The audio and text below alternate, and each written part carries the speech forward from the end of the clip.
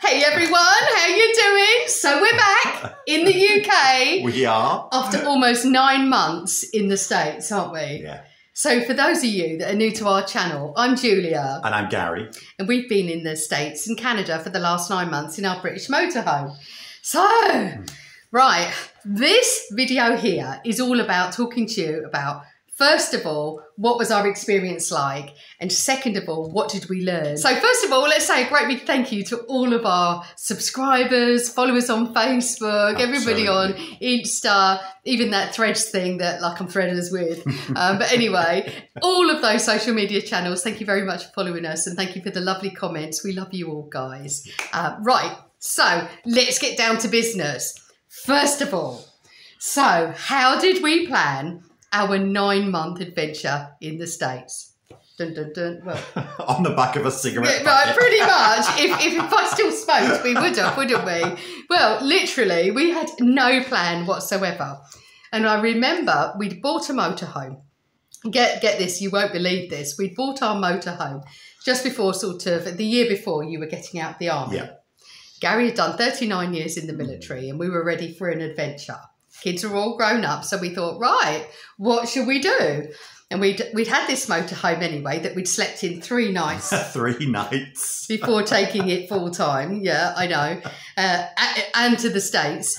However, we decided that we wanted to do a really big adventure, and we'd seen something about someone in America. Oh, I think it was that £1 million motorhome thing. Yes. And we were like, wow, can you go to America in it?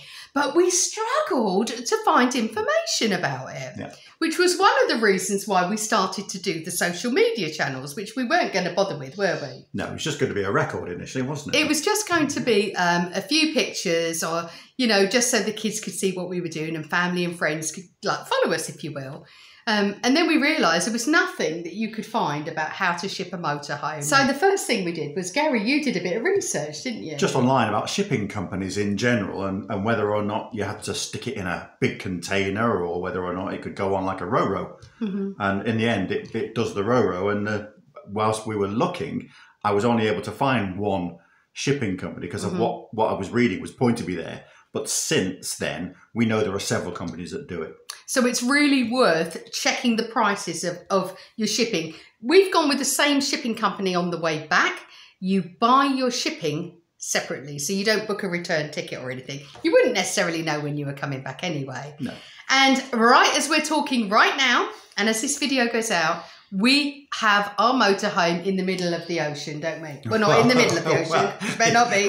But she's shipping as we talk. Yeah. It takes a couple of weeks. And unfortunately, we've had a bit of a problem, haven't we? Yeah, this time it was delayed by about 7 days. So expecting it about the 12th, but now it looks like it's going to be about 19th. So 19th of December, it's coming in. So we are going to do a shipping video on the way back. However, we can't do it until we check it over at Liverpool to give you a full picture of what that shipping experience from the States to Europe or the UK is like. Yeah, because we want to, well, I want to see what condition it's in when it gets back here, and obviously anything that I can pass on as information to you guys, then we have got plenty of videos that cover how to ship, and I will be putting links below this in the description, but we will also be doing some more up-to-date stuff as well.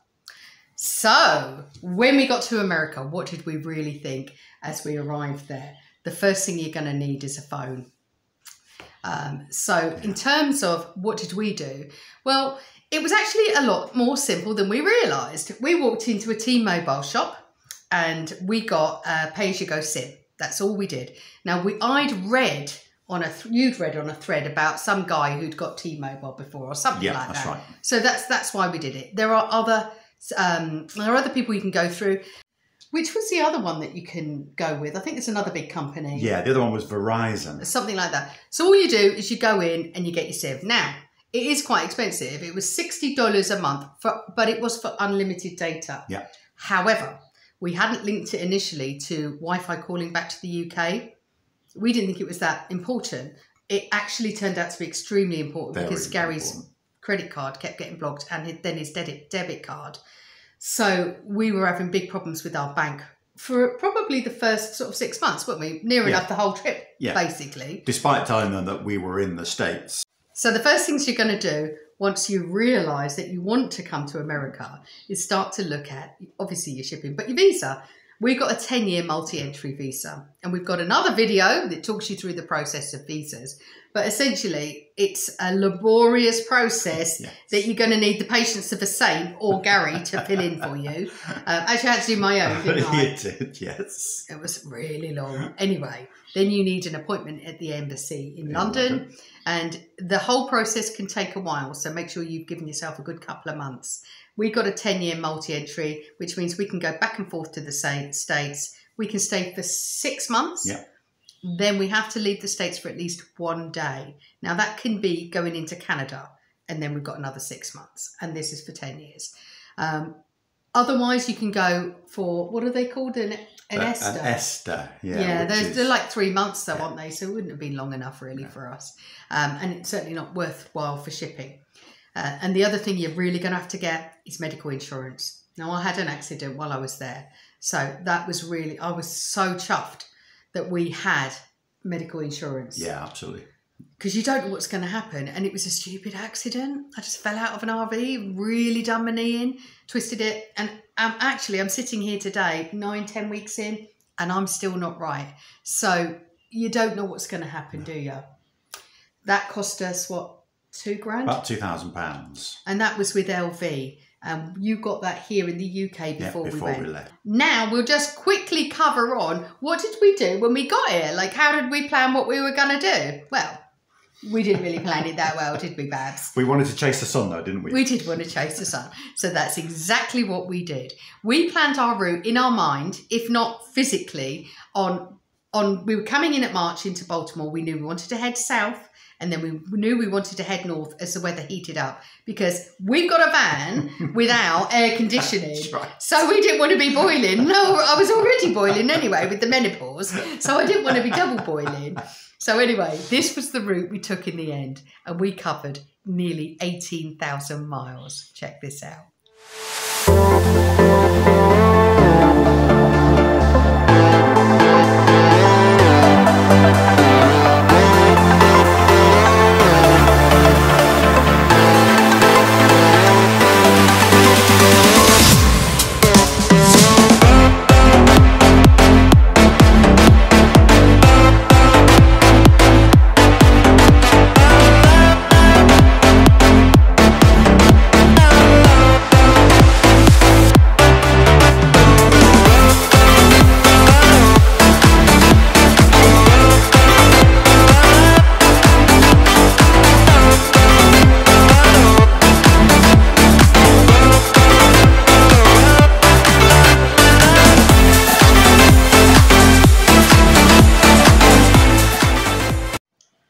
So when we got to America, there was a couple of things that really shocked us, weren't there? Yeah, for me it was the driving. They were like, imagine arriving in JFK and it's raining and it's dark and you're in a hire car, so you don't really know what you're doing. And you're driving like an old bimble, like he was. And then they were like, yeah! New Yorkers like honking like crazy, weren't they? Like as if it were these couple of old folks trying to get down the... Oh, it was horrible, wasn't it? Yeah, and it didn't help the fact that I thought wrongly that the hotel for the first night was only about an hour away. We both thought that was our fault. So we'd booked a hotel in Baltimore where we were picking up the shipping, and we'd flown into JFK. Well, it's actually 3.5 hours, nearly 4 in that horrible rain, wasn't it? So be warned about that. Gary's actually created a driving video. So if you are come to the States, give it a watch, because there are so many things that we didn't appreciate when we got here, just to know. So I'll put the link to the driving video below as well. Gosh, I'm pushing the vids today, aren't I? Anyway, so the other thing that really shocked us was the price of food. I know. Oh, we like to mix our shopping around. We'll go to Sainsbury's, we'll go to Lidl, we'll go to Aldi, all over. And the UK has some really great deals, which people don't realise until they're not in the UK. But in America, my God, I was expecting to go into Walmart and get everything for like a $5. You know, I don't know what I was thinking. I was like, I must have read that wrong. Like a bag of oranges is like £5. How can that be? Let me just get my calculator. It's crazy prices. So that really shocked us. So you do need to be aware that you will spend probably more money than you thought. Now, there are places like Grocery Outlet on the West Coast which is a brilliant shop. Yeah. But still much more expensive than the UK. You've got Lidl's and Aldi, more so on the East Coast, aren't they? And then there are the odd sort of more discount grocery stores, but Walmart reigns the day, really, and you can't help but go in there sometimes. It's got everything you need. You know what I mean? It doesn't matter what you're going to look for, from a hammer to, you know, a bag of sprouts. You know, you're going to get it there. But be warned, it is expensive. If you want to get an idea of the price of food out there, I've done a couple of shopping videos. I've done one in Canada, in one of their cheapest shops as well. That was a brilliant shop in Canada, wasn't it? Yeah. I've done one in Walmart and I've done one in Lidl. So I'll put the links down below so you can check them out, see what you think of the prices, and I've converted it into British pounds to make it easier for you. So let's talk a little bit about where did we stay. Now, when we were coming up, we were really nervous, you know, like she was like reading like the newspapers, and we thought, God, everybody's going to be like holding us up at the traffic lights, you know, get out, Will, I want your motorhome. It's like, okay, you can have it. But anyway, that didn't happen. Thank God. We were very safe. But we were pretty savvy, to be honest. And you do have to have your wits about you. Definitely. You wouldn't just wander into areas that look dodgy, and obviously lock your motorhomes, that kind of thing. However, what we did, because we were nervous, is we found this app called Harvest Hosts. And what you're doing is you're staying at farms. And we thought, well, that's good, because we'll kind of get to know a few people, get the lay of the land, understand what it's like to RV over in the States. Because everywhere is a different beast, isn't it? Every country is very different. So we did that. And our experiences, I have to say, was amazing. Great, wasn't it? It was. So how much was the app, though? The app was about, if I remember, about $96, I think, something like that, for a year's membership. No, that was about in pounds. It was about $100 odd, I think. So it's roughly about £100. Set that aside, and then you should be covered. And then you can get a subsidiary of the app, and that's called Boondockers Welcome, and that opens up a load of houses, which basically are people's houses, and you park on their driveway, and that's been amazing as well. Yeah, we've got both, and what we did is we planned, I think, 3 weeks in advance. We did initially, about 3 weeks in advance. So we had this A4 diary. Oh my gosh, it was like my Bible. I never went anywhere without it. It was like, I love that diary. I love it. I need a new one. And what we did was we'd have where we're staying, the miles to the next place, and all of that. We'd have basic details, names of the people that we're staying with. And we had that planned for 3 weeks in advance on our arrival. Mm-hmm. So we knew that first 3 weeks that we were coming into the States where we were going, didn't we? Yeah, we did. Beyond that, we didn't know anything. We knew we wanted to see Graceland. We knew we wanted to see Dollywood for me. We knew we wanted to see a couple of bits, but we hadn't really planned anything. We were just going to head and wing it a bit.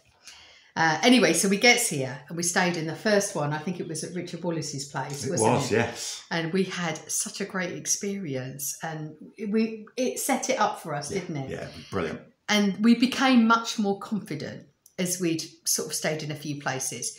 We subsequently stayed in a lot of boondocking spots. We used an app called iOverlander, which was incredible. I love that app, don't I? It also tells you things like, you know, toilets, like where you can empty your sewage, bits and pieces. Where you can get water. Where you can get water, which is really important. Sometimes you can just get it at a school or you know, a park or something. Mm-hmm. Very often that's what we were doing quite often, and where you can, and some places they will have municipal dumps, won't they? So you can dump your waste and everything.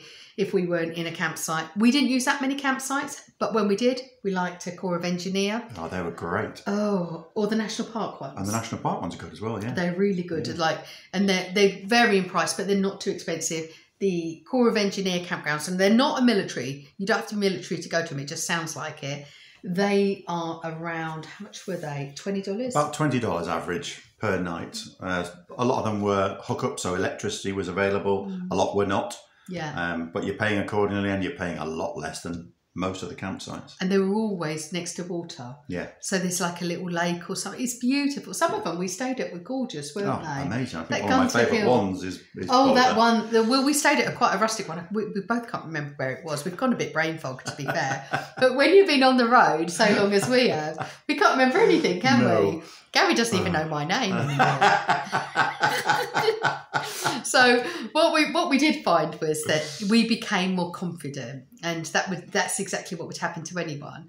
And the first time we boondocked, it was a bit like, is it all right to sleep here? What's that noise? Like, oh God, Gary, have you locked the door? Have you locked the door? You had to check it like 5 million times. Are you on shift? Yeah. But once we sort of woke up and thought, wow, that was gorgeous. We got a great view. That we were a bit hooked on it, weren't we? Yeah. And we kind of almost then spent, I reckon, the second half boondocking, didn't we? Yeah. We got very confident. And along the West Coast, there's an awful lot. The only times we wouldn't boondock, and I still wouldn't now, is in a big city. I would much prefer to... what we did was we stayed at somebody's house through the boondocking app. So I would much rather stay on the outskirts of a city, go in, do what you wanted to go and see, like San Francisco when we went there. Yeah. LA, we did stay at someone's house in LA, didn't we? But I wouldn't just boondock anyway, because you don't know the areas too well. In America, there's a lot to do all the time, isn't there? It seems, whereas Canada, you could drive for miles. Days. A day. At least it felt like days. And only see 5 million mosquitoes. That's right. We did love Canada though. It was very beautiful. So we're, and one of our favourite places was Vancouver Island. We had an amazing time in Vancouver Island, didn't we? We were only going to go and stay for a couple of days, and then we ended up staying for 11 days, didn't we, in the end, because we just loved it so much. So the biggest question I always get asked is, what was your favourite place? And I know it sounds like a cliche. I don't have a favourite place as such. I don't think we have. I don't think we can, because we loved so many places for so many different reasons. We really did, didn't we? Yeah. I mean, but we did have some. One of my favourites was Niagara, where we went on my birthday. And mine was definitely Graceland, where we went on my birthday. And that was amazing, because that was Gary's last day in the military. It was his birthday, and we spent the day in Graceland. You're not allowed to film in Graceland, actually. So although we did sort of cover Graceland a little bit in one of our videos, we were only allowed to film outside, weren't we? And so it wasn't quite as the same as being able to show you around inside. But anyway, them's the rules. So we're very law abiding. So anyway, we absolutely loved them. We did love the beauty of the Rockies.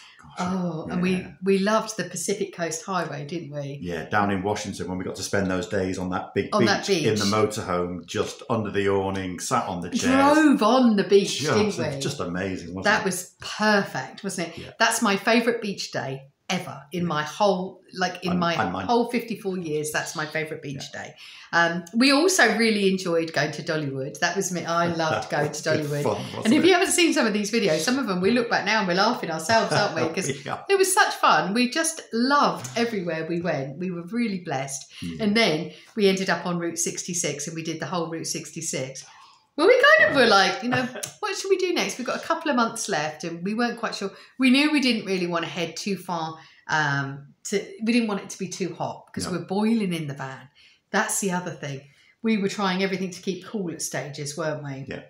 And mosquitoes are a big problem in the heat, especially Florida, with those bloody awful no See-ums. God, if you haven't seen that video, I'll put the link there as well. But basically, I'll just put all the links for everything. But that was, the heat was unexpected, and that's why we kept moving around and finding the locations that suited us. But Route 66 was incredible. It was, and considering we weren't going to do that. Yeah, we'd written it off before we came out to the States, because we'd seen a programme and it didn't look that interesting. No. But actually, when we got there were things that we didn't know about that we thought, right, let's do it. Well, there was everything that we've seen on Route 66 really didn't have some of the things we found. So if you want to watch the Route 66 series, God, Gary, what am I like? You've got to tell them there's 10 episodes. Oh, I forgot that bit. So basically now we're back in the UK. We've covered such a lot of mileage. We've had a fantastic time. Would we do it again? That's what we get asked. Are you going back? Well, we don't have plans to go back right now, do we? But we wouldn't say never say never. Yeah, absolutely. So our current plans, we don't really know where we're going next. There's things to do on the van. Definitely. That van needs a bit of TLC before she'll go anywhere for another long trip. And the only thing is, she's due in later than she was supposed to be. So we had her booked in, but now we've got to take her out of that slot and hopefully in get the another garage. one. So and we don't know the garage that we'd booked her into or anything. So you know, we're taking things at faith. We're hoping that we can get the right person to fix it. But we've had to mess a couple of garages around because the shipping's changed anyway. We're looking to get some new tyres and bits and pieces. We've got to spend a bit of money on the van. And that just brings us back to probably one big point that we'd like to make. Please have a contingency fund. Like, this is not a cheap thing to do. We'd kind of had in our mind what it would cost. Now, we haven't fully worked out the exact cost of what it really cost yet. And that's mainly because we don't know what it's going to cost us now until we get the full shipping back and everything.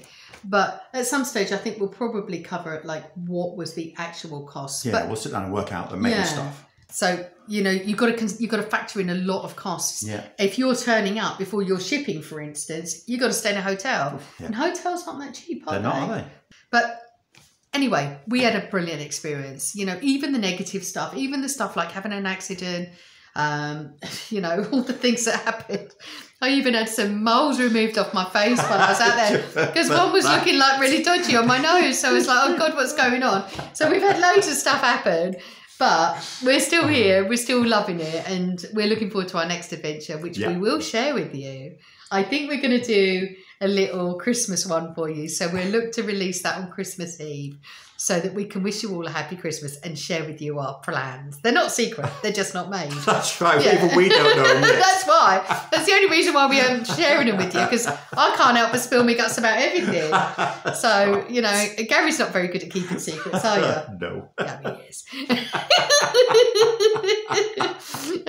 So that's it from us, really, apart from to say, thanks for being on our journey. If you want to continue being on our journey, we'd love to have you. We are looking at maybe diversifying some of what the videos that we do, but we'll share that with you as in when we can make our mind up about stuff.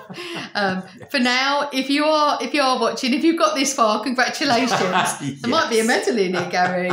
You know, but congratulations. Please hit that subscribe if you haven't already. It's free. Completely free. I hate the way they use the word subscribe. And if you want, ding-a-ling that bell. There's a little bell there, and basically that tells you, oh, there's a video from A New Life in the Van. And if you don't want to miss any of our action or lack of action, as the case may be, you might want to give it a ring. But until then, until the next time we see you guys, love you all loads. Appreciate you watching. Take care. Bye, darlings.